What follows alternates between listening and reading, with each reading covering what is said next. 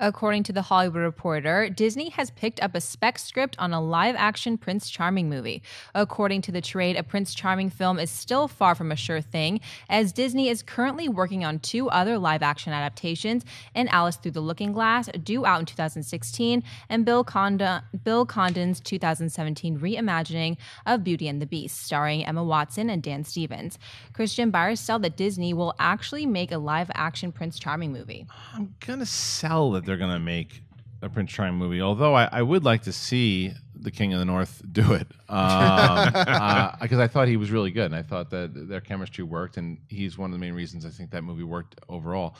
So, but I don't know. I think with all the other movies that they could do, and now that we know that Sofia Coppola is not doing The Little Mermaid for whoever she was doing it for, that maybe they could actually do The Little Mermaid, and then they're going to be working on Mulan, and there's a few other things that I think happened before they hit. I know that Cinderella was a huge hit, so it might make sense to spin off, but I think focus on your other properties, because I mean, what are they going to, if they do, I hope it's more than him going, I don't know, my dad gave me that brand new horse. You know, it's like what are they going to do? What do they do with this guy? That's your opener as a Prince Charming one? That's it. My dad bought me a new horse. And I met some girl in the woods.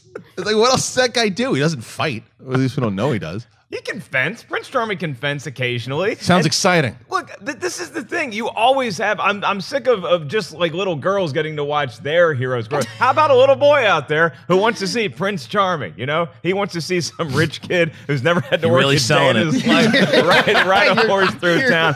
Just be a creep. Hey, put your foot in this glass slipper. Let me see. Oh yeah, that's right. It turns out he's always wanted to do it. He just pretend. He finally was able to bottle it up at the end. Yeah. But there's never been just. I buy this because there's never been just a like Prince Charming standalone story that Disney's done. Prince Charming has popped in various incarnations into Disney fairy tales. Disney can't keep relying on just, okay, now we're going to do the live action Little Mermaid. Now we're going to do the live action Mulan. Hey, do we have any other cartoons we can make live action? It is, but you should also try to do something new and original. You're right. Richard Madden should be the guy because he was great in Cinderella. We can get Richard Madden or anybody else who's pretty good looking. They're going to knock this role out of the park. It's the right move. Prince Charming and Aunt May.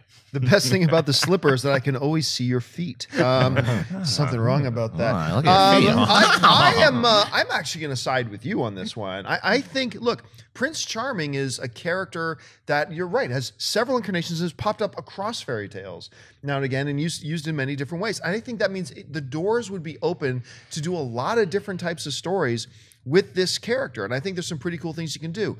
With the incarnation that we saw in Cinderella, and I agree. I thought that was actually a really good incarnation. I thought the chemistry between the characters was great. He was very noble, yet frail at the same time. A lot of cool things. But I just think that the possibilities that exist, when you start the page with, we're going to do Maleficent, you're a little bit limited on what you can do. And when they took too many liberties, I think it kind of ruined the story for me. But with the Prince Charming, you can almost do anything. You can create any new story you want within that fantastical world and make him be whatever you want him to be. So I think just the fact that it's got such great possibilities is why, for me, I'm going to buy it.